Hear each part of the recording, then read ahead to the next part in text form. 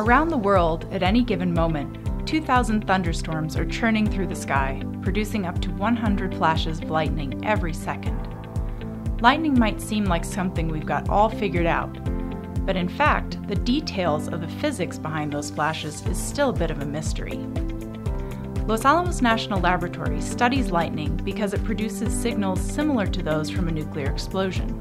That understanding is helping us develop better instruments for nuclear testband treaty monitoring and, in the process, allowing us to answer a lot of questions about lightning itself.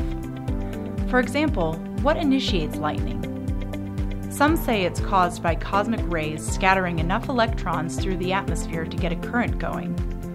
But recent research conducted by Los Alamos scientists and their collaborators strongly suggests that lightning actually arises from areas of extremely high, localized electric fields, not from the long paths that a cosmic ray-induced event would require. We're also learning that lightning can be a useful tool.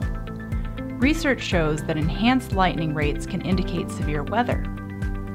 Maybe someday our understanding of lightning will allow us to use space-based lightning detection to predict tornadoes and other severe weather events with enough lead time to prevent casualties.